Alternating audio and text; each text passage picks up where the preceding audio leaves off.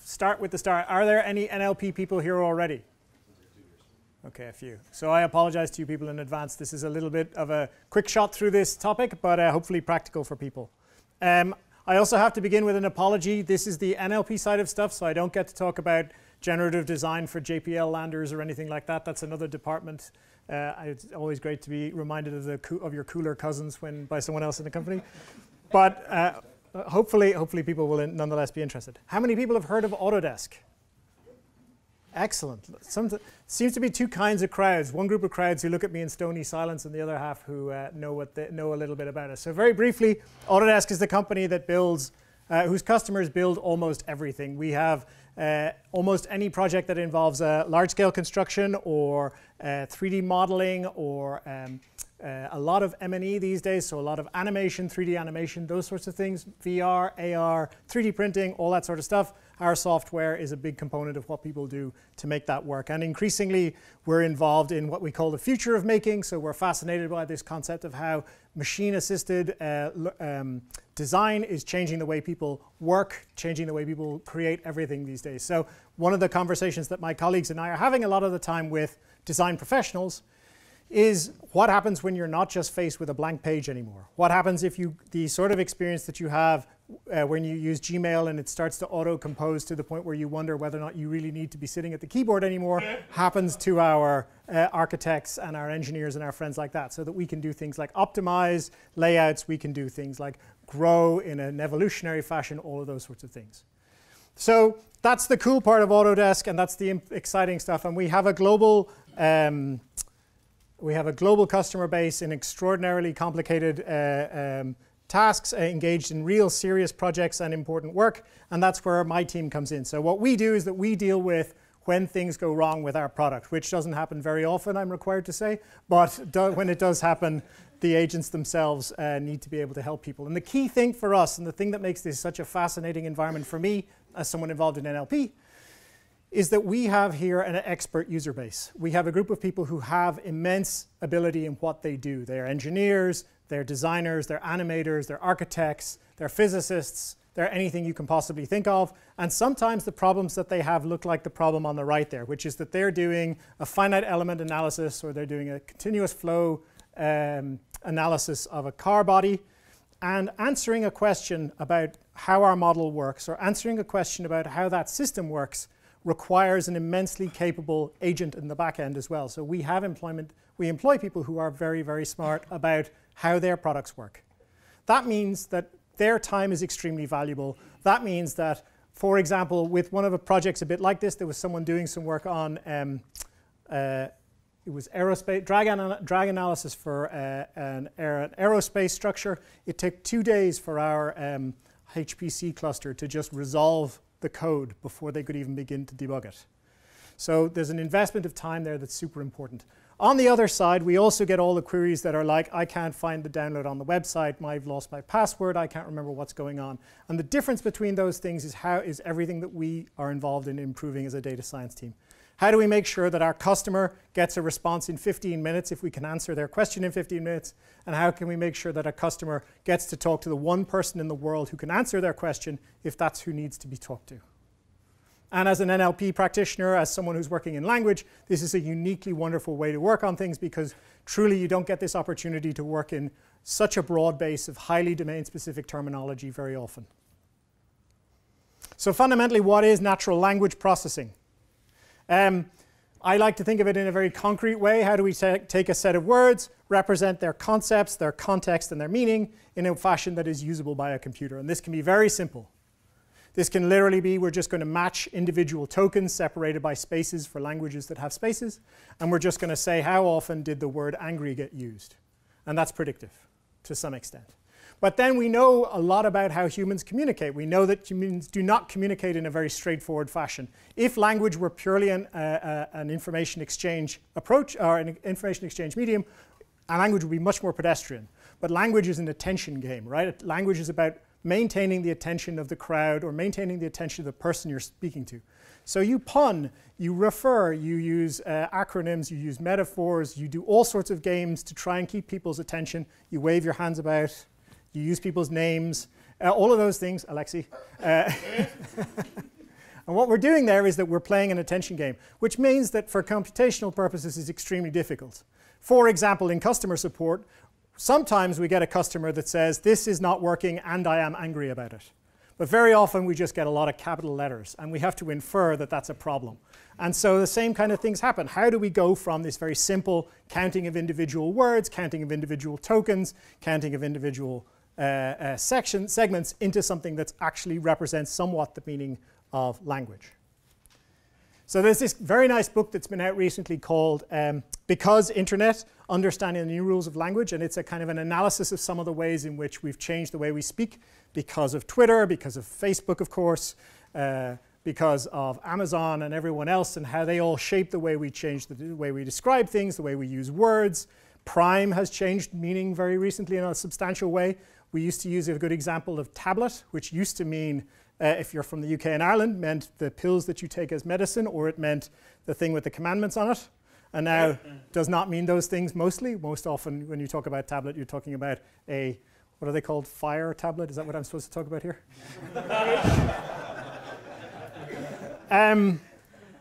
But the critical thing is this. Even when we look at something incoherent to the outsider, and let me tell you, some of those complicated aerospace diagram things, it's about 17 hours of Wikipedia browsing just to understand every word in the sentence.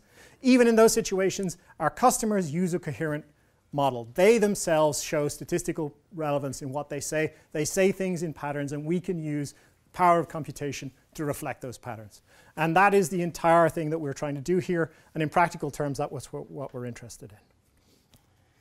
So the rest of this talk, I'm going to be very down to earth. I'm going to talk about how you actually go from this problem of having a blob of text that you're worried about into something that you can operationalize using relatively state-of-the-art technology. And the answer is you use PyTorch, you use Sagemaker, and you use a little bit of manual annotation. And when I say a little bit, I mean a lot. But that's part of the process. So the first task that you have is very rarely do you get your data in a nice, clean format in NLP. I think of all the domains that we have to deal with, natural language processing is sometimes the most difficult because in practical terms inside companies, no one is thinking about the poor natural language technology people when they're thinking about storing data in a database. They're just putting it in a grid somewhere and you have to try and remove it. So this is a kind of a neutralized typical example of the sort of support ticket that we might have to deal with.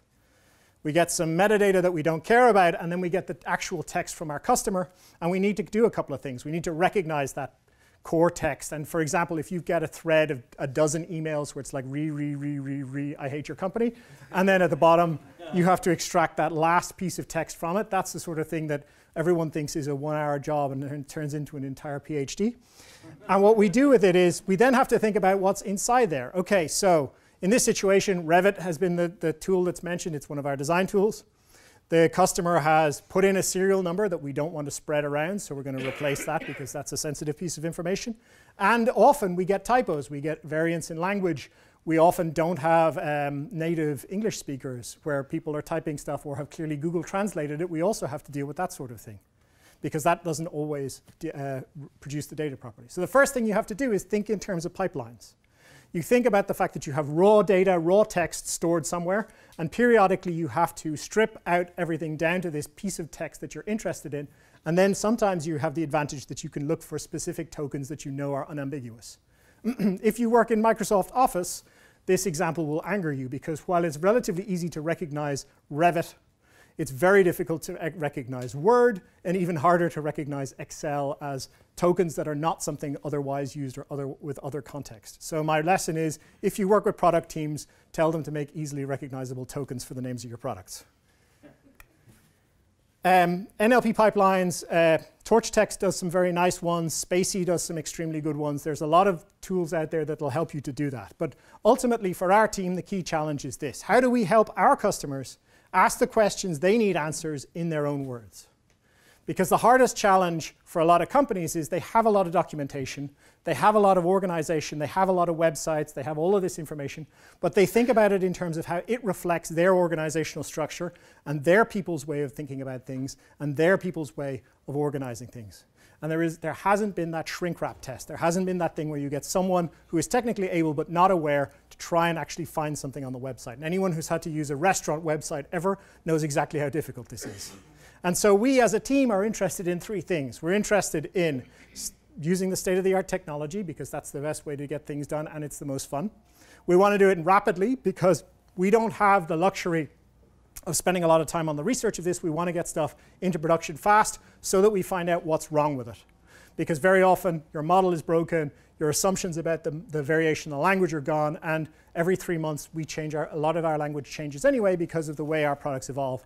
And the last thing is we want to be able to share stuff, both inside our team and around with every other team as well, because it's critical for us to be able to get this results of our analysis out, to not have to redo the work a dozen times every time we have to extract this data, and we do it consistently. So for us, there are a couple technologies that I'd like to talk about in detail. Does anyone recognize the leftmost symbol? The hugging face. I still don't know why it's called that, but it's a fabulous company with a fabulous piece of technology. Hugging Face has done a great job in taking the state-of-the-art in natural language processing technology and making it available to the world. It is a net good of enormous size. FastAI is another set of libraries that have text analytics as part of their work. It's also a course on how to learn deep learning. I think it's actually by someone who's in the Bay Area, Jeremy Howard. So we'll talk a little bit about FastAI. And finally, drum roll please, PyTorch, which we think is a particularly good way of doing these things. So why do we like PyTorch? Access to research code is the #1 thing. It is very easy to get quick access to what's going on. It's nice to be able to read a paper at ACL and see the code pop up on GitHub very quickly later in a platform that we understand and that we're ready to use. It has the intuitive interfaces. There's normally pretty much only one way to do something. I did some work as an undergraduate in Perl. Perl's whole thing was about doing it more than one way. And honestly, that was a terrible idea. Let's just tell everyone how we should do things in one particular way. And we appreciate your strong opinions on how to implement things, because it makes life much easier. Not everyone wants to spend the day working on Rubik's Cube code. And new features. There's an immense amount of code being produced, which, I mean, Brad is, I love that Detectron video. I have no use for it, but I keep thinking I'm going to find a way, some way to have, maybe I'll have customers wave the box in front of the webcam and we'll identify their product that way. But that sort of stuff is very cool. And Captum we found to be very exciting. All the stuff around PyText is very exciting, and everything to do with large models is great. So PyTorch is great. Support as a topic is underloved, I feel, as a domain. I think that it is one of the most interesting ones to do, and NLP is awesome. So what is a transformer? The reason that natural language processing has got so interesting in the last little while is the fact that we have a new way of thinking about how to solve these problems. This all kind of started about 7 years ago when Thomas Mikolov at Google started a project where he was able to finally think about this idea of how do we get from words to something that is a differentiable continuous space from machine learning. And word proximity was always a difficult thing before that point, because concepts are associated with each other. We've known that since the distribution hypothesis in the 50s. But how do we actually start to get into a mathematical shape, into a mathematical space that we can actually use for something smooth and learnable and differentiable like machine learning? So over the last couple of years, we've been moving forward until the point where we get to now, where there was a paper in 2017 called Attention is All You Need, where they demonstrated that all of the work we had been doing up until now on recurrent neural networks, on convolutional neural networks and all those sorts of things, this feature called attention turned out to be the most interesting part of it all. Very simply, what is attention? Attention says that I'm not just going to look at one word at a time. I'm going to look at the word, and I'm going to look at everything around it. And every meaning about every sentence comes from how these words are together within the segment that I'm interested in. And I like to use the phrase, the words of a feather flock together. So similar words appear together. Similar words appear in similar sentences in a similar way. And by that process of learning, we can understand all of the words, and we can understand what they mean in terms of their context, in terms of their meaning, and in terms of their conceptual representation. And transformers, in that sense, represent this kind of unprecedentedly large scale in doing that, where we just have more and more data. But it's also about the fact that we have this very hands-off way of dealing with the training task, which is that we are not supervising the task in a detailed way. We are letting the model learn the language, letting the model learn the grammar, maybe even letting the model, well, let's say maybe for the grammar, but certainly letting the model learn strong probabilities about sequences of words in a meaningful fashion.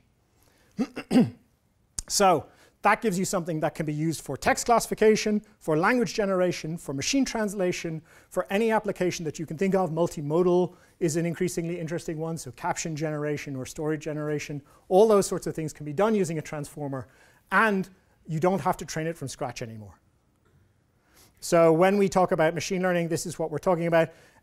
Importantly, this stuff was mostly started in English, and with all NLP you have to discuss where is it in other languages.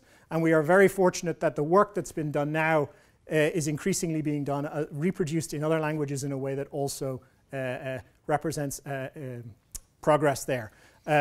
For example, my favorite thing out there right now is one of the transformers, which I'll talk about a little bit later, is called BERT. And the French, does anyone know what the French model is called? It's called Camembert or Camembert. And the Camembert model was, I think, Facebook in Paris, so they've had more time on their hands. But yes, so we are getting to the point where we'll also be able to deploy these in other languages. We are rapidly progressing on the level of resource of languages as well. So the high resource languages like English, Chinese, French, German, Spanish, Italian are all being done very quickly. Indic languages are rapidly following along. It's very, very promising to see that. Yep. Why is it called transform? Or can you explain a bit more? Like, what is it transform? What is it? I actually don't know why they called it transformers, but the key thing about this transformer is that what they did was, instead of having a recurrent neural network where you have this recurrent structure that keeps feeding backwards and forwards, all you do is stack layers of attention on top of each other. So you have multiple sets of layers which are all looking at the multiple cells below them, and you're composing them each time and then passing them through a feed-forward network. It's kind of like the nature of the model is transforming as it trains, right? Yeah, I guess so. I don't know that distinguishes it from any other model. Well, if the structure of the model is changing, that seems unique. Because perhaps. In a typical image model, you're not necessarily adding new layers while you're training. You're just updating the gradients. Well, true. And I mean, it's certainly that might be one way to think about it. Their level of commitment to the semantics of the naming, I don't actually, I wasn't convinced of. So I don't know much about this, but what it meant to me when I heard it is each word gets transformed by sort of a new symbol, which is the weighted, as you say, weighted sequence of words. Yeah, again, absolutely. I will quibble whether or not that's all that different from other multi-layered methodologies, but I think convolution, like word convolution, is often a more substantial crushing of or transforming. But yes, in short, there's a philosophical discussion there. One interesting point that I do want to discuss about this, though, is that one of the things that transformers do that is intriguing is that transformers do something that humans apparently do as well, which is that they read the whole sentence, then they decide on the meaning. So attention projects both ways in BERT, right? You look at the whole sentence at once. And there's an interesting conclusion to that, which is that when we talk about writing or when we talk about language, it's a serialization of a simultaneous thought. And we know this to be true because if you have puns or if you have any sentence that ends on the dangling word, it's only when you hear the last word that it makes sense. That's because we have a simultaneous thought about a language that we deserialize. And it's an intriguing operational proof or evidence of a way in which our minds work in terms of language. Sorry, digression. Key other point about this. I just want to highlight this part here. The other key point here is multi-headed self-attention. And that means that in transformers, we don't just look at the sequence of words once. We look at them multiple times in multiple separate ways. So it's almost like reading at different levels. In doing that, we get more compositionality and we get more ability to reflect differences and subtle differences in combinations of sequences. If you want to train a model from scratch, you can do so. And our friends at PyTorch have provided the transformers module, which is rather good for that. Why would you do this? You probably wouldn't do it if you were doing language, but if you can think of any other large set of sequences of repeated patterns of symbols that you can recognize that you might want to look for the context of, then this is the place to be. So code, genetics, those are the two that come to mind immediately. You can encode them with a transformer so long as you have enough base data. You need gigabytes, hundreds of gigabytes of data, but if you have that, you can attempt to do something with a transformer here, and those sorts of sequence models work as well. So what does it look like in context? I'm going to talk about BERT, mostly because while BERT is not the most up-to-date of the models anymore, it is probably the one that most people will end up using because it has the best support, it has the best recognition, and it provides most of the features that you could ever want. So a BERT sentence looks a little bit like this. I can install Revit 2019, and I would highlight for you two things. One is that this is not the conventional way you would tokenize something. So we don't just split words into individual words anymore. Now what they actually do is subword tokenization. So the model has learned a set of byte sequence encodings, which are high-frequency combinations of letters, which it then divides words it hasn't seen before into. This allows you to avoid an out-of-vocabulary problem that was a huge challenge with previous approaches to NLP. Can you explain what is the bracket CLS and SC? I will get to that momentarily. Those are to do with how BERT looks at the model itself. So BERT is able to look at these tokens in this. Yes? Can you say the sentence you said before that? About the way it breaks down language into symbols. Yes. Oh, yes. OK, yes. So in the olden days of 3 or 4 years ago,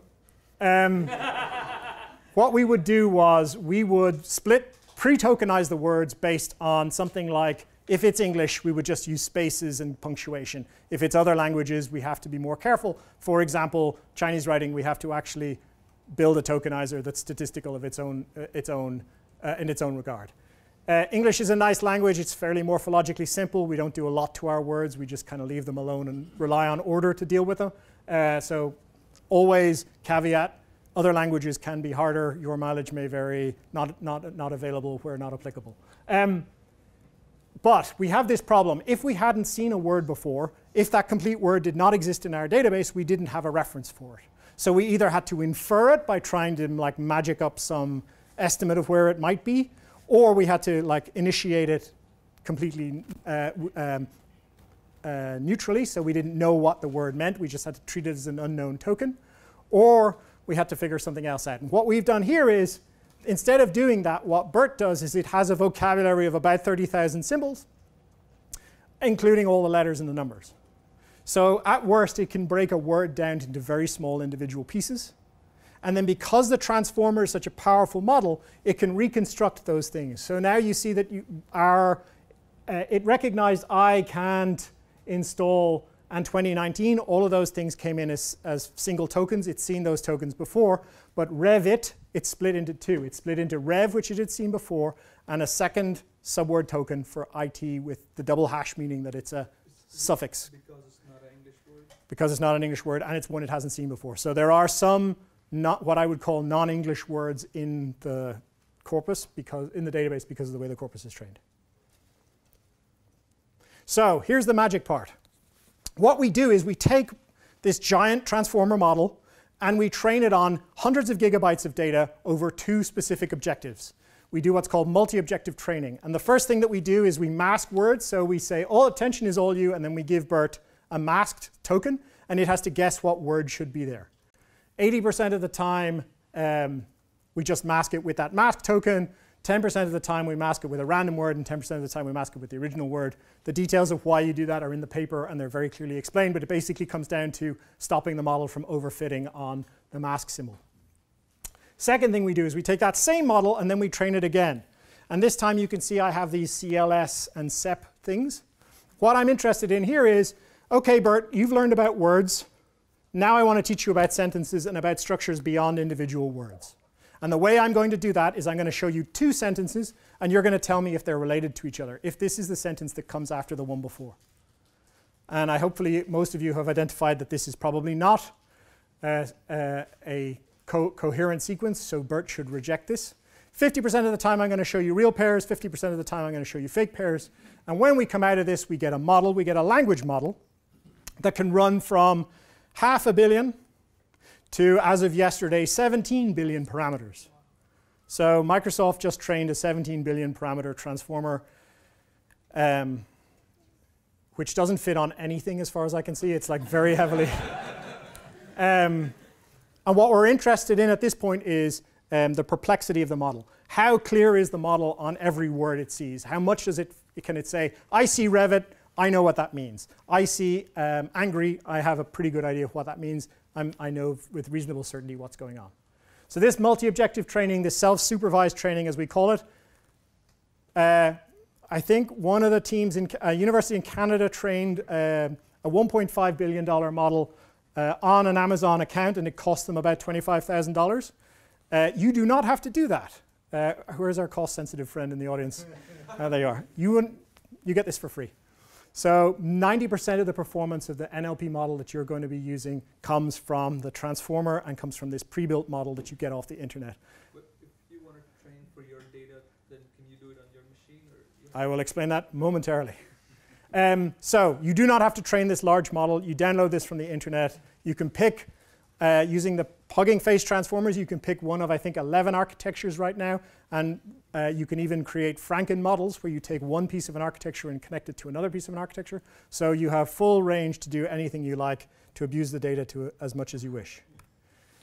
Once you have that downloaded, then what you do is you can fine-tune it. So if you're like us, if you're Autodesk, you have a large amount of terminology that's use-specific. You have a large amount of situations where, for example, our meaning of the word line is not what is used in most cases because we're normally talking about drawings, not like queues in a shop. In that situation, you can one time fine-tune your model. This is a kind of an overnight process most of the time. It's very straightforward. You're just doing the same thing as we did before, multi-objective training. We're just continuing the training with a different corpus. Once that's done, to actually use the transformer, what we do is we tell the transformer, we want to do text classification, or we want to do language generation, or we want to do sentence similarity measurement, or any of the major NLP objectives that we want, and we feed it some data to train it. This is very cheap to do. This is a couple of hours of work to do. And you get extremely high performance from this straight off the box. On your computer? I wouldn't do it on my computer because I have a Mac. But we do it on Sagemaker. And I will talk about how we do it on Sagemaker right now. I think it's most efficient to do it on something like Sagemaker because then I don't have to invest in any sort of NVIDIA cards. Instead, I can just spend that money on Amazon Prime.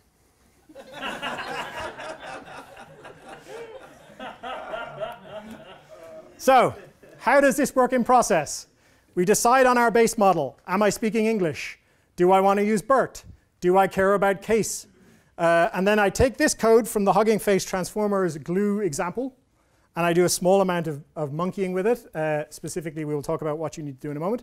And then we add our data to S3. We put our pre-trained model on a cloud storage area. We put our training data on there. And we put any other information that we need, and we change the data loader to those reference points. And because of the way Sagemaker works, this is all nice and transparent. It's as though it were already a local file. It's very easy to do, and it means that you can put that there, and our team has one place we can put it, and everyone who wants to train their own BERT model can pull that data, pull that pre-trained model very easily. What is the scale of your internal code? Tens of millions of documents. But you can, that's only for the fine-tuning. Yeah, I know, because if for fine-tuning, your data is small, it doesn't work. Yeah, depending on your tokens. So there are some situations where you do want to do that. For example, actually this is a good tip that I forgot to put in a slide. BERT reserves a certain number of tokens in its tokenizer as unused tokens. And they are given an index, but they don't have any training associated with them. If you have reasons to add symbols to your text, one example of what was done with this was to do style control. You can use those reserved keywords to do that and then you fine-tune on. It doesn't need to be a huge corpus, but that'll allow you to add a token to control, for example, style generation. So, pro tip.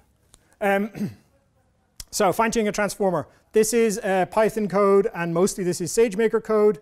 So, Sagemaker provides an interface what they call a PyTorch estimator. I'm not going to explain any of that because that would be stealing the limelight. But the important point here is that we give it a type of an instance. So this is a P3 8x large, which is a GPU-based instance. We tell it that we just want to use a certain number of hyperparameters that I'll talk about in a second. And critical thing here is because of the way PyTorch is structured and because of the way Hugging Face have built their transformers library, there is a 2-line requirements.txt that installs all your prerequisites. And for me, that is the best thing about this whole environment. I no longer have to mess with CUDA. I no longer have to do any sort of X configuration or figure out why my laptop is melted through the desk or any of those sorts of things. I just go import transformers, and I use TQDM because I want to see a pretty looking progress bar. And then I just pass it a set of hyperparameters. So in this case, we specify the baseline model that we are going to use. In this case, it's BERT based on CAST, excuse me, which is an English language BERT model that is a relatively small model. It's only got, I forget the numbers, but it's a relatively small model.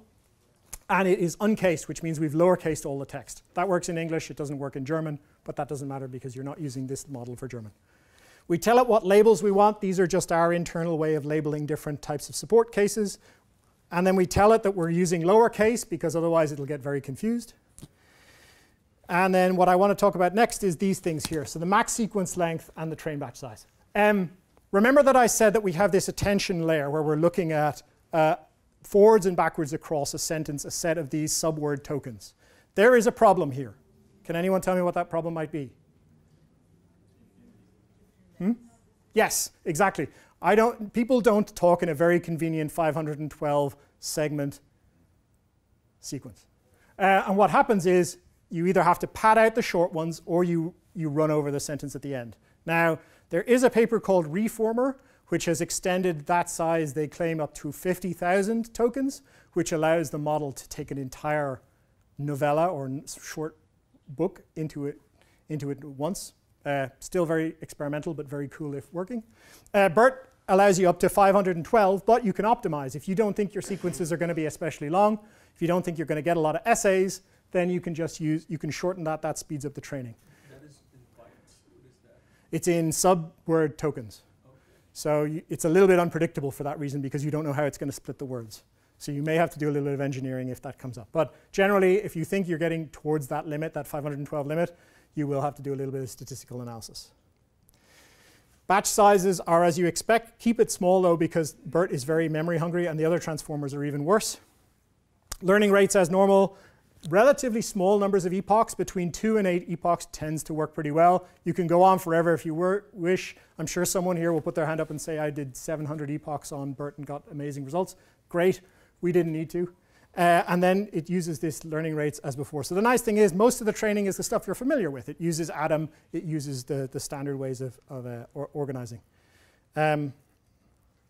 My colleague who did a lot of the work on this code insisted on using seed 55. I always want to use 42, but I can't do everything. And then all we have to do is load the model. So we load BERT's tokenizer, because as I said, it doesn't use the standard tokenization approach. We attach this head, We attach this head, which is that we say we want to do sequence classification. We want to do text classification in that way. We want to return one of the labels that we showed you before as our output for the transformer. Yeah, you had a question? If you go to the previous slide. Yeah. What is the local rank -1? Oh, local rank -1 is for doing distributed training, I think. Yes. -1 means. Don't worry about it. No, I mean, telling it not to worry about it. Don't do local rank stuff. You can do fully distributed training on Sagemaker. We're not doing it in this context, but yes. We're going to cover a different way of doing that in the next session. Sweet. So the better way of, my whole talk is over. You can just. No, I'm joking. Okay. Then we just load the pre-existing model. We give it the labels and we pre-train the model. Then we just customize it. We download the vocabulary and go from there. In training, this is one of the interesting things about transformers is there's a couple of different ways to start the training because transformers, one of the tips that I will give you about them is that they can just fail. They just sometimes get lost early and kind of crap out. And what you can do is you can try a couple of different ways to use a higher or lower learning rate and to alter the learning rate cyclically at the start. So you use this linear scheduler. In this case, we're reproducing the configuration from the paper, so we have fixed lengths, but you can do all sorts of stuff around proportional or non-linear optimization as you see fit, and you can decide whether or not you want to have Atom correct your bias. Nice thing about this is this later generation of code uses the PyTorch Atom and doesn't use a bunch of other stuff that was very custom. So do all of that, you get yourself a state-of-the-art text classification tool. You can do all sorts of stuff with that. You can do anything you want around text classification. Marginally attach a different head, and you can do sentence similarity and everything else. So coming to the end, apologies for the slightly long talk. How do we do this with Sagemaker? Well, there are a couple of things that we think make Sagemaker a good way to do this. First, we can share all our data on a big shared drive. Second, we use notebooks a lot of the time. The Sagemaker notebook is essentially a Jupyter notebook, which means that it's a lot more familiar for a lot of our people. You can use the existing libraries. You can pull that sort of stuff in. It's easy to manage that sort of stuff. With NLP, you do a lot of pre-processing on your data set, so we want to keep those intermediary data sets somewhere that's easily available. We do frequent backups because of this shared drive nature. And because of the way that training works, you just pay for the GPU instance as long as it's actually training, so you don't have to worry about leaving it on overnight and bankrupting your company. What sort of stuff do we share? Well, we share all sorts of things, and as I mentioned before. Second last slide. I mentioned all of these embedding things. One of the things that we also do is we use a different architecture called ULM-Fit to generate stable embeddings for words. This allows us to just say, here's a piece of text, give me back a representation that I can manipulate for similarity. I can do cosine similarity. I can put this into a tree. I can do anything I like with it that allows me to have semantic similarity for my content. And we use a model service for this where we just have an endpoint that you can fire any amount of text that and get back an embedding. Super powerful because it allows you to rapidly accelerate the kind of analysis you might want to do in NLP because you're immediately into something differentiable when you use it. So, final slide. We like notebooks. Sharing is much more about techniques. It's about understanding. It's about how you process the text as well as the code and the data. And we absolutely love the PyTorch community. We actually also love the AWS people. They've been extremely helpful to us in talking us off the cliff edges when we try and do stupid things with transformers. And that's it. Thank you very much.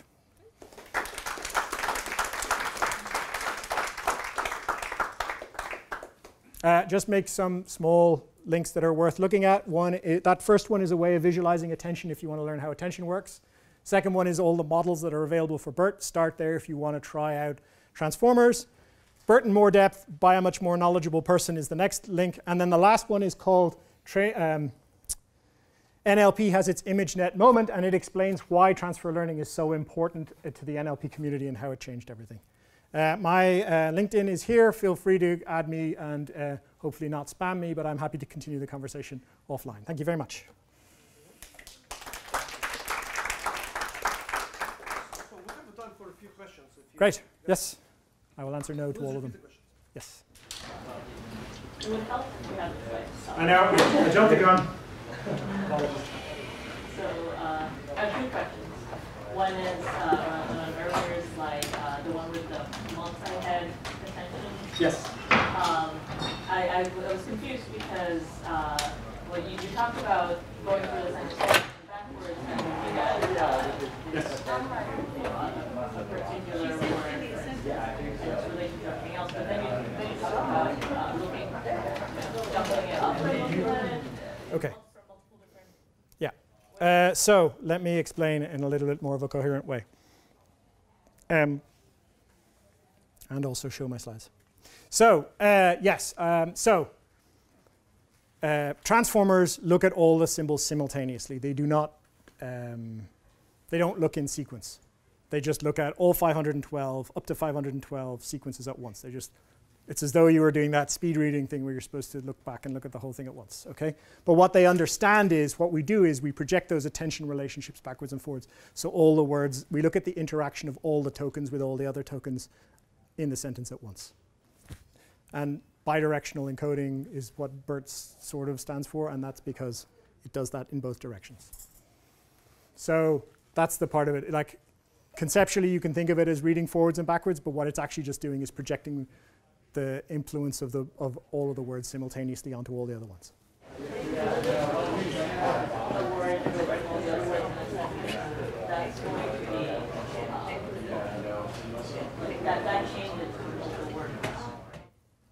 Yes, so we encode position as well in BERT. Yeah, it's another layer. And I should have, so I didn't want to get into too much detail about that, but yes, you encode position as well. And then the last one is shorter. It's the second last slide. Or no, not for yeah, so just quickly, this is after the. Yes. So actually, this is a different architecture. I kind of ran too long on the first half of the talk, but same idea. I give it a piece of text. I get back a fixed length embedding that is kind of a numerical vector that represents the meaning of that sentence. Based on all of this stuff that we've learned. Yeah, and it's a slightly different architecture. Question one is, could you explain how do you deploy this basically model? What the infrastructure look like?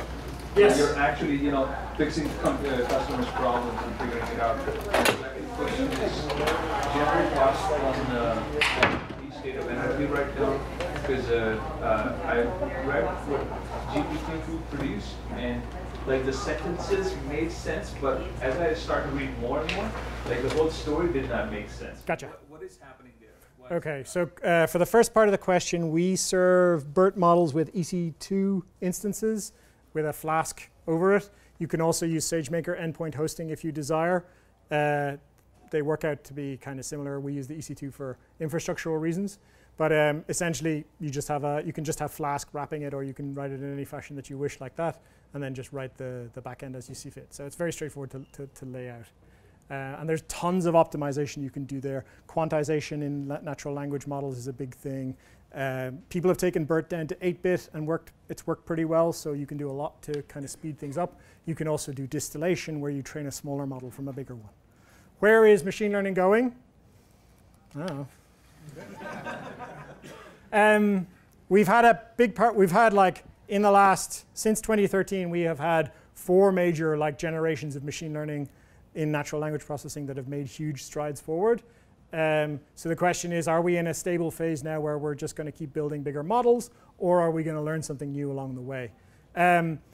We need to start thinking about how we can code things like dependency, things like more to do with the grammar, all of those sorts of things into how the language works. And there is interest in doing those sorts of things. There was a paper released last week on doing sequence-only parsing of sentences, which is very intriguing, because if neural supremacy appears in parsing, we have an interesting situation where it can now do grammatical understanding in a little bit more of a meaningful way than before. Linguists in the room, don't shoot me. That's a kind of a very broad way of saying that, but it's interesting nonetheless. So we need to get beyond that. Second thing is things like the reformer. Like, what do you get when you can put an entire novel rather than just a sentence, or rather than just an arbitrary 512 character? No, I can't remember who did. It's DeepMind. DeepMind did the reformer. Yeah, so that stuff, all super interesting. But that's just making it bigger and bigger. No. Reformer is very different. Reformer is structured differently. The Microsoft one is making it bigger and bigger, but even then it's an interesting achievement because you have to slice the model up in very specific ways.